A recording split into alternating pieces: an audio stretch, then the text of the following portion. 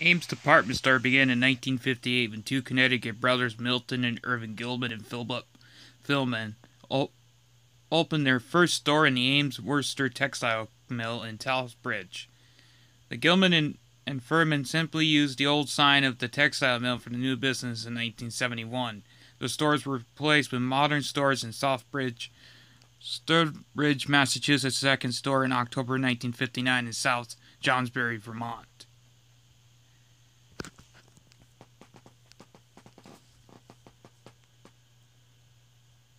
This is from Wikipedia right here.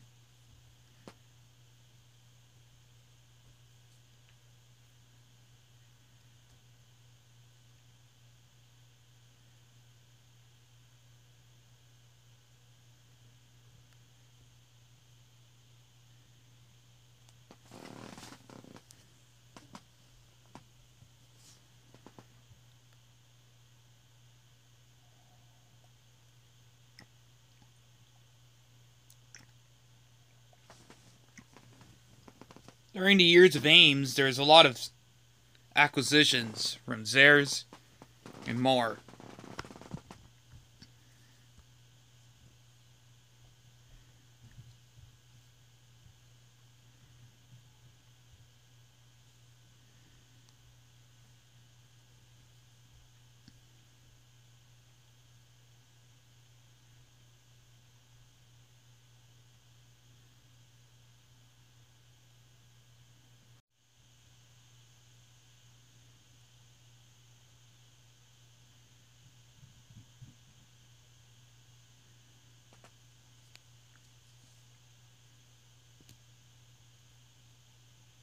When Ames first opened, there was only a couple locations. Ames was basically Walmart of the time. At one point, there was talks of Ames buying Kmart, but that never came into fruition. Here's the classic Ames logo, red logo that they had until they acquired the Hills chain in 1999. And then they turned to the turquoise logo as seen right here.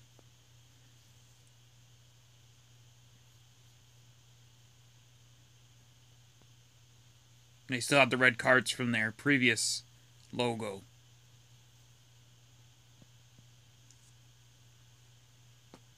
I got this backwards, but they bought the Big N from the Nestor's brothers Big N department stores before they bought Zehrs. They bought Zehrs in 1988 as one of their first failures because Zehrs was already a failing company when they bought them. And this is the only photo I could find of the the Big N department store, but they bought the Big N department store before they bought Zehrs in 1988, so it was probably around 1980 or something.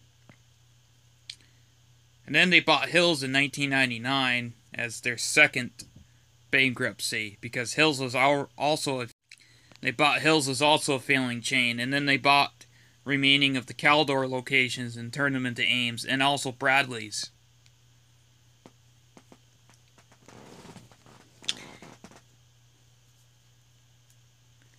And Ames short 60 something years.